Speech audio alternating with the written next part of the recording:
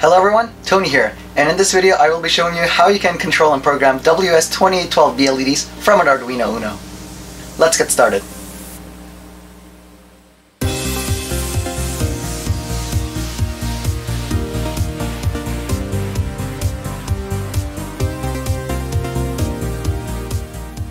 So this is a note from future me. This video ended up getting a bit too long. It's over an hour if I release it in its entirety. So instead I'm going to be splitting this video into two parts. This first part is going to be getting started with these WS2812B LEDs. I'll talk about how the LED strips work, what these are, how addressable RGB works, as well as how you can actually wire to the Arduino, how this daisy chaining mechanism works, and I'll run through some of the demo code so we'll get the fastled LED library installed and up and running. So in the continuation of this video, we're going to talk about how you can write your own programs to interact with these LEDs. So again, this first part's a bit more of the demo stuff, and then next episode we'll talk about how you can write your own Arduino code that can manually set the RGB values or create your own patterns. That'll all be in the second continuation of this video. Some background. Why might you want to use WS2812B LEDs? Well, WS2812B LED strips are one of the many different LED strips that supports control and addressing each LED pixel individually. In fact, they're usually not even an LED strip form, except the convenient part is that these can be daisy chained and you can address each of the LEDs in the sequence one by one and give it an RGB color. So as opposed to traditional RGB LED strips where you would need to provide a common anode or cathode and then an R, G, and B to the whole strip, these LEDs only have 3 pins: 5 volts, ground, data in, well, and I guess data out because you can daisy chain them. But you only need to connect 3 pins of the first LED to your Arduino, and then there's only 3 wires going wrong. You just daisy chain them. Now, unlike a regular RGB LED strip as well, where if I just turn on the red channel and all of the LEDs will turn red, the fact that each LED can take in data means that we can send a different color value through daisy chaining. So as you can see, the color is different, and we can control the color and brightness of each LED here individually. Now, there are many different types of these LEDs. The ones I'm showing here are based on the WS2812B chip, but there's also WS2812, WS2811, and well, there are a bunch of varieties. A lot of them come down to one of 2 main types. The first just require 5 volts, ground, and a data pin, so it's a one-wire interface. That's what you're seeing here. You only need 1 data pin connected to the Arduino to run these. The second most common type need both data and a clock. So for those, you will hook up 2 pins on your Arduino, and then that can take in a clock signal where it tells it, okay, shift the data along, and then a data signal, which is what the data that you're sending to the LEDs themselves. These just use the data pin for the clock as well. Now there are a couple differences. WS2812B LEDs are 3.3 to 5 volts. So you can power these from 3.3, or you can just plug them into the 5 volt pin on your Arduino and they will work just fine, as opposed to regular 2812s. And the data pin also is anywhere between 3.3 and 5 volts. Now, different LEDs work with different voltages. There are some that work off only 3.3 volts. There are some that are 12 volts. There are some LED strips where the chip is on the strip itself and not the LED, so you can only control them in 3 LED increments. So it'll depend a lot on the exact specifics of what you're using. Either way, for the purpose of this video, we'll be using the Fast LED driver, and Fast LED driver supports a very wide range of these different LED strips. For this video, I'm going to be using the Fast LED library on the Arduino to control the LEDs. Fast LED supports a wide range of the different LED formats that I've talked about. I'll link a full list in the description, and I'll put a link to their GitHub repo as well. Essentially, Fast LED abstracts a lot of the individual timings that you need to get these to work, and you can just create an array of the RGB values that you wish to send, and it'll take care of how to format them for your specific LEDs, brightness, all of that stuff. So it's very convenient to use, and it's very easy to work with as well. I'll go over how you can first up wire these. It's very simple and straightforward. And I'll also go through a couple of the demo scripts, and finally I'll show you how you can write your own program to take advantage of these LEDs. And as I mentioned, it's pretty easy to program, so you can do everything from control them over serial to whatever you want. For example, a not very straightforward use I've done with these is you can also attach an ESP8266, send an API call, and based on the result of the API call, you can individually light up the LEDs in the order that you want, or to represent a specific color or pattern. There are so many applications where everything from fancy light shows to having a cool background behind your desk, all the way to some borderline questionable stuff. For example, have you wanted your daily temperature expressed through LEDs in the morning, well, you can do that. The thing with the Arduino is that there are so many different libraries available that you're not just stuck with just running these LEDs. You can run them in response to a wide array of things. So everything from starting with buttons to connecting on different sensors, talking over serial to a computer, talking over Bluetooth, Wi-Fi, so on and so forth. And then you can start to group these together and end up with a much more complicated project. Now, there are a few limitations. Most Arduinos only having a kilobyte of RAM mean that you can only address about 300 LEDs with their RGB values. Arduino's a 2 kilobyte. I mean, again, if you're getting kilobytes of RAM, yeah, you can only store so much information, right? And each LED needs at least a couple of bytes to store the color and the brightness component, so on and so forth. If you want to run a crazier amount of LEDs, you can always go to something like an STM32. The Facility library has been ported for the STM32 boards, and those generally are a lot more powerful. The other limitation is, for example, one of my friends was building a POV display out of these. 2812B LEDs can only be updated at a rate of around 400 Hertz. Generally, you won't even go that high. You'll probably stick to like around 100. But that means that if you want something to be updating crazy fast, you won't be able to achieve them with this. And the more LED this to daisy chain, the slower your response time will get, because for a signal to propagate all the way to this LED, it's first got to pass through all of the other ones with the clock signal. And that's not instantaneous. So about 400 Hertz will be your limit, probably less. I'd recommend stick to about 100, 120. Now, this is opposed to if you were just driving the RGB LEDs one by one off the Arduino, you could use, instead of using the regular PWM, you could use the internal timers. I believe the Arduino has 2 8-bit and a 16-bit timer. You'd probably be able to use the 16-bit timer to achieve a couple thousand Hertz in terms of your response rate. As I said, not happening with these. But again, these have the convenience aspect. With that, you would need to connect each LED one by one, and if you're multiplexing, you're never going to be able to get the LED solid on. Whereas with this, you just give it the RGB value and it takes care of everything. It's a lot of the program is abstracted. Now, for the demo that I did in the introduction of the video, this is just a 1 meter LED strip with 30 LEDs. I'll go into more about the hardware I'm using. And this is perfectly fine being powered right off the Arduino. Each LED can pull a couple of like 10 milliamps. So we're absolutely fine. This is 30 LEDs. Now, I also have a bigger roll that I'll show in a minute, and that is 300 LEDs on a 5 meter roll. And for that, you absolutely cannot power them off an Arduino. You can if you're only going to be loading up red or something, but the moment you go to the higher power colors like blue or white, you'll see it taper off. If you try to turn all the LEDs onto white, by the end of your strip, you'll only be at yellow because there's not enough voltage to run the blue LED. The solution for that is pretty simple. What you can do is you use a separate power supply, and as I said, I'll show this, and you can just run the power to the LEDs off the power supply, bridge the ground with the Arduino, and just provide the signal from the Arduino. And that way you won't have the limitation of the maximum current you can draw. That's also the reason why I'm using a 30 LED meter roll for these demos and programming instead of the 144, just for convenience, because I absolutely know that we can power 30 LEDs off of an Arduino's 5-volt pin. The more LEDs you add, the higher the power rating is going to be. And in fact, if you're going to be using a separate power supply, adding power at just one end of the strip isn't enough. You will see that the voltage will taper off towards the end due to the resistance of the copper used in the wiring here. So what you'll probably have to do is every 100 LEDs or so, you'll probably have to solder on extra power leads to make sure that the power is evenly distributed. Now, if this wouldn't be very important, except if your voltage gets below a certain rating, then your data pin starts to have issues as well. So there's some things to keep in mind.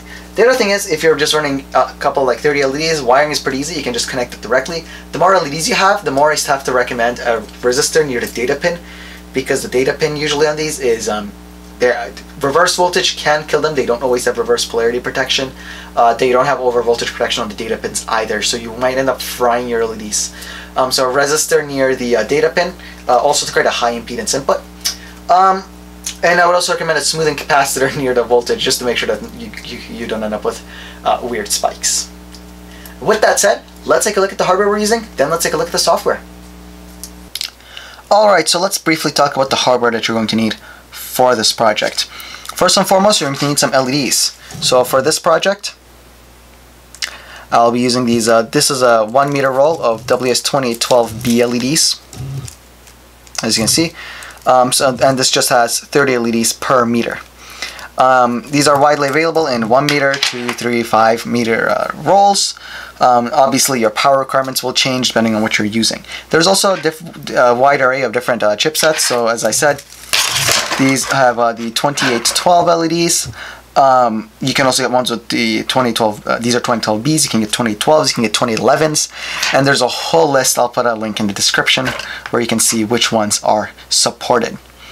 And you can just go for one that suits you. Now, you don't always have to get these in little rolls. I also have a much bigger roll here. This is a 5 meter roll with 300 LEDs of the same WS2812B LED.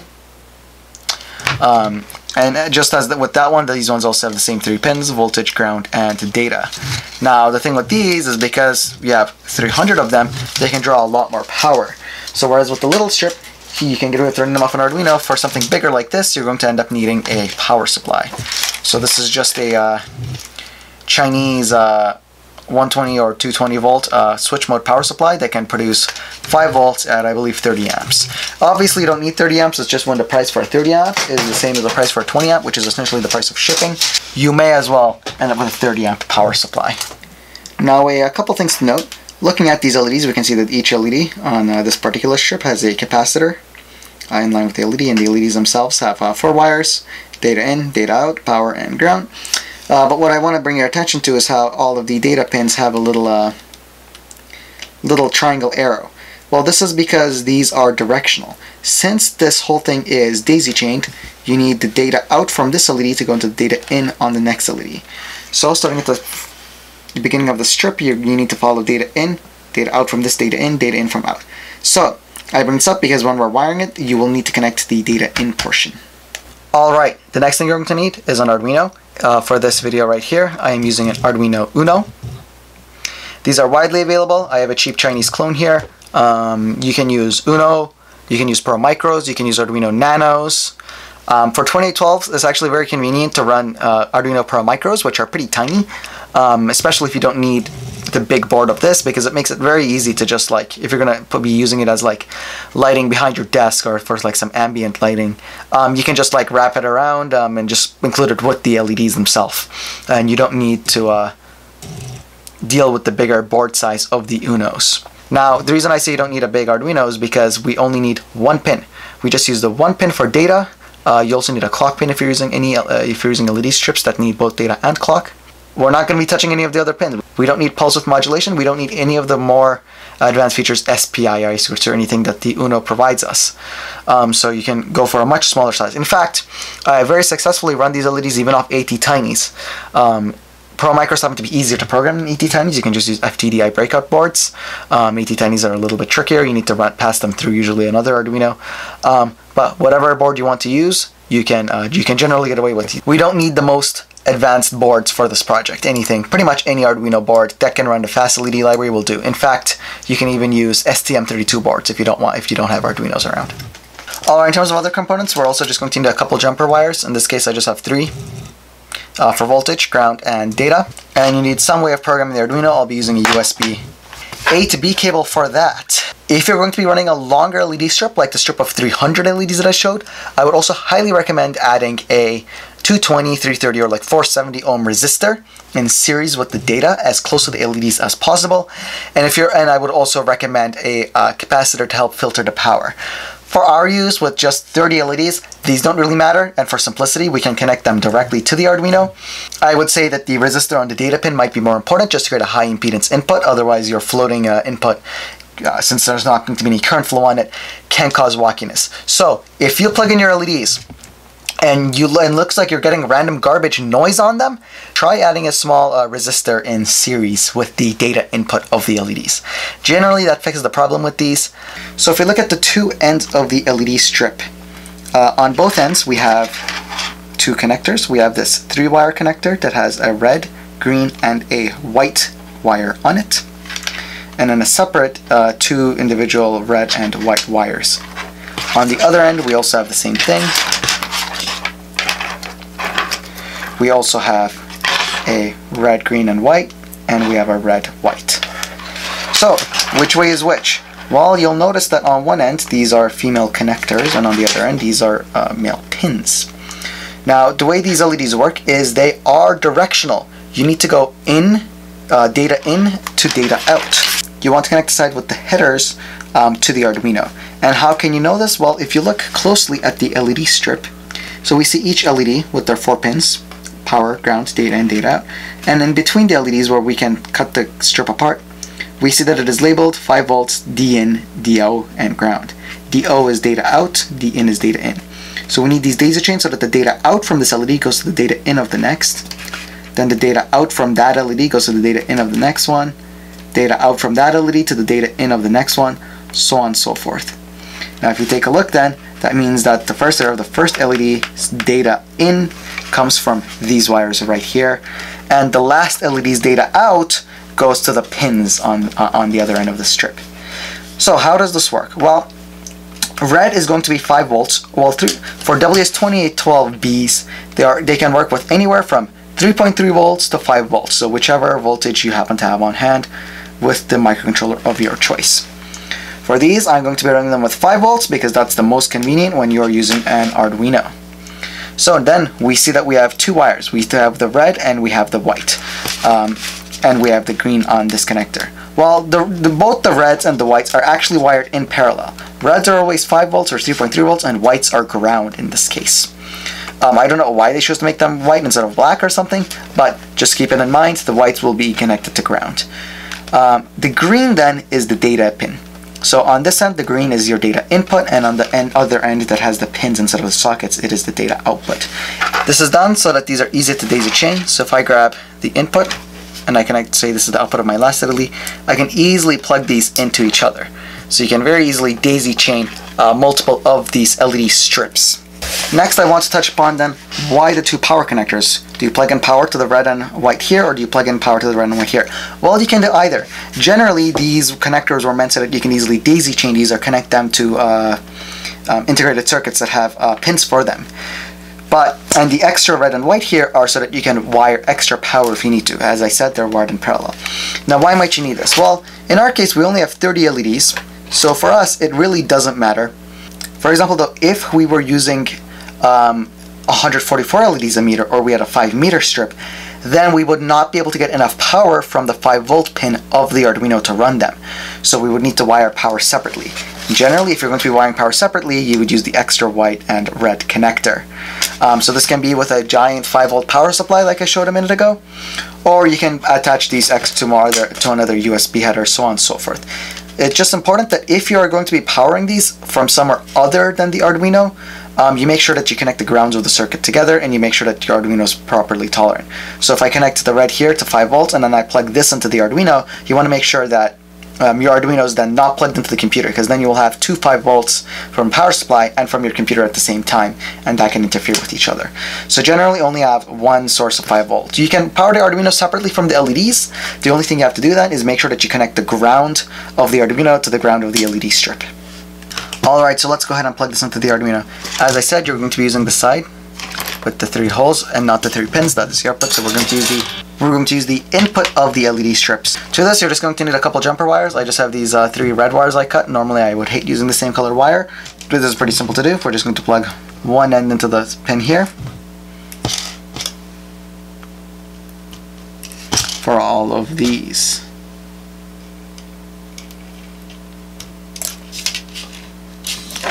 Alright, then on the other end, the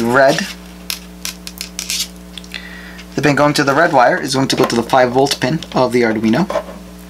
The pin going to the white wire here, as you can see, let me not cover that, is going to go to the ground pin on the Arduino. And the wire going to the green, this is where you get to pick. Usually people tend to use pin 3 or pin 5 for data, so let's plug it into pin 5. Alright, so your LEDs are all powered and have data now. So next up, you can just plug it into your computer. I'm going to be using this USB A to B wire. And since I already have a program, you can immediately see the program starts to run. This was just the chaser example that I had in my intro. So now that everything's wired, we can actually start to program it. I have a program upload on this, but I'll recreate the steps for you guys. Alright, so we can move on to the software side now. I won't be going over how you can install the Arduino IDE. It should be pretty straightforward. I'm recording this on a computer running Fedora 32. Just follow the installation instructions for your distribution or operating system of choice. Now, to actually get programming with these WS2812B LEDs, we're going to first need to get the driver or the library. So for that, we want to head on over to Tools and click on Manage Libraries. Wait for that to open. Now, the most popular library to use for pixel-based LED strips is the Fast LED library. So if we go here, we can see it's the Fast LED by Daniel Garcia. You can their more info link will take you to their code repo. So if we're going to choose the latest version, which in this case is 3.3.2 as of the time of recording this video, and we can hit install. So now we have the Fast LED library installed and we can use it in our projects. So first, I guess, let's go ahead and check to make sure that we have our wiring done correctly and that our LED strip works. So you're going to want to go over to Tools, select the board you're using. In my case, I'm using an Arduino Uno. If you're using a Nano or Mega, just select it from the list and select the USB port. For me, I'm using the TTY USB 0 serial input. If you are on a Linux computer, make sure you have access to the serial ports on the computer. Generally, you will either have to create UDEV rules or you will have to add yourself to a group that has access to those ports. Alternatively, you can always use the Arduino IDE as super user or launch it with sudo, although this is not recommended. Alright, so we're going to pick the TTY and then we can go over to Files and let's just throw up an example for now. So let's go under Examples, Fast LED, and let's pick the demo reel 100 file. This is famous because this is the very quick, essentially 100-line program that goes over a bunch of convenient and simple LEDs. Another one you might want to keep an eye out on for is First Light. This will just essentially move a white dot along the LEDs. It's useful because it shows how to configure the LEDs. And for example, it also includes essentially every LED type that is supported by the Fast LED library. So everything from the TM, WS, NeoPixels. So these are all the ones that only need data pin. These ones need the data pins. The ones on the bottom, also require a clock pin. Let's go over to demo reel 100 first. So here's what we're going to do. We're going to set the data pin to the data pin we're using. In our case, we are using pin number 5. We are also going to change the LED type to WS2812B. As long as it's one of the ones supported, you will be good. We can next define the brightness of the LED strip. It goes on a value from 0 to 255. Since this is on video and I want the camera to pick it up, I'm going to set this to 255. Obviously, you can pick what you want for your use. And we also have frames per second. So this is the refresh rate of your LEDs. You can go with 120. It's a pretty same default. As I said, I believe WS2812B LEDs particularly cap out at around 400 Hertz. Obviously, a lot of people aren't actually using 2812s. They're using Chinese WS2812B knockoffs, and no one knows how high those will go. We're also going to change the number of LEDs to 30. This is used because essentially we're going to make an array of CRGB values for each of the LEDs. Here we go.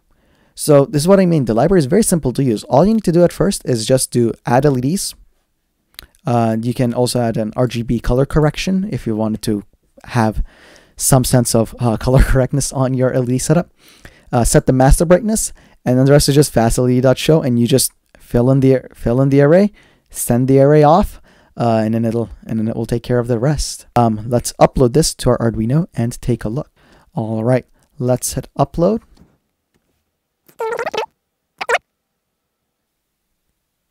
Alright, so we can see it's going through the pattern. So it's doing an RGB scroll now. Then it's going to do an RGB scroll with some random noise added. So first we get the RGB.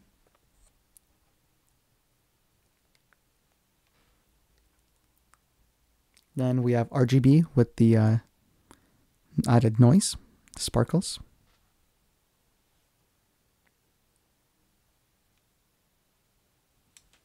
Then we have more of the sparkles.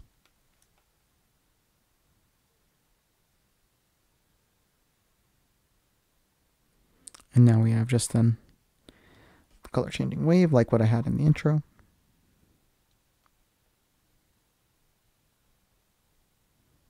And we have now multiple clovers going across. Anyway, the reason this demo reel exists is because it shows how easy it is to get started with the library. This whole file is only a couple hundred lines, yet it shows exactly how many different patterns and animations you can do just given a couple lines of programming. For the sake of this video, I might as well show a couple more of the examples. All right, so you can always access the other examples by going to examples, facility. I can also show you guys, for example, here's the first light file I was referring to. So for this one, we just uncomment our particular LED strip and set the data pin to 5 and 30 LEDs. And we can hit upload. And this will just do a single white dot moving back and forth.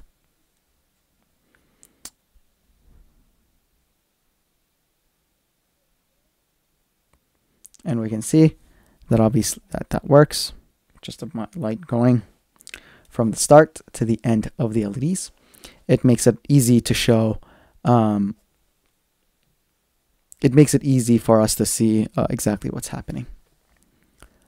All right, so we can also go over another demo. One more would be, for example, the color palette. This one shows the different waves and transitions that we can do. So I'll make this program a decent size. Once again, let's set our brightness to max, set our LEDs to 2812B. These LEDs are in the GRB order. Some others may differ from that. Obviously, if you see that the colors are going off wrong, that's something that you can always fix. And our LED pin is 5, and I will set our number of LEDs to 30. And we can upload. And you can see a couple of these demos. There are a couple other ones, as I said. For example, the color temperature will let you have color temperature corrections. For example, if you're in 3000 Kelvin room lighting, having these be white will look a lot bluer than they would otherwise. So here we go.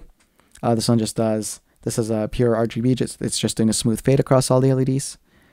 Now it's doing individual color segment chunks. Same with the chunks, but with a fade in, fade out.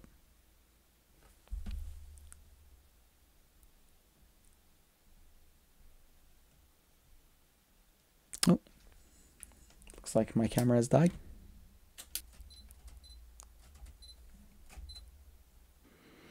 You can use the color palettes in your file. So these are compact palettes. You can just use them. They're pretty simple to use. They essentially have the modes for whether you want linear blending or whether you want it to be cut off. And it's because essentially the library lets you just create sRGB palettes as an entire thing. So of however many LEDs you want. And then you can just shift them along, send them down the LEDs. So here we have white fading in. This is going between blue and white. And this is like a red to green, back to red, so on and so forth. Then we get the French flag. Same thing except with linear blending. So on and so forth. So it's pretty easy to get started and up and running with the library. And there are a wide number of examples to help you out as well. And of course, you can look at these demos and help use them for in your programs as well. So this was the file I was just showing. Essentially, you can just create the color palettes if you want it, however you want them, and send them down. Now, let's, I guess, just do an example from scratch, and let's take a look at how you would actually create one of these. Thank you all so much for watching this video on how to get started with WS2812B LED strips and other pixel-based LEDs using the Arduino. Hopefully you enjoyed this video, and hopefully you learned something that will help you throughout your projects as well. If you enjoyed this video, please consider commenting down below or subscribing to my channel. It helps me out a lot. If you had any questions or any issues getting this set up, you're more than welcome to leave a comment. I am also a student, so I don't always have the fastest reply time, but I'll try to get back to you. If you have any friends that are interested in weird LED project ideas like this, feel free to forward this over to them. If you want to see future videos like this, stay tuned for part 2. Part 2 is going to be on how we can write our own programs to interact with these LED strips, how we can define our own patterns, how we can set all the pixels on the LEDs ourselves. Subscribe so you don't miss that. It's coming out very shortly. And once again, thank you all so much for watching. Have a great day.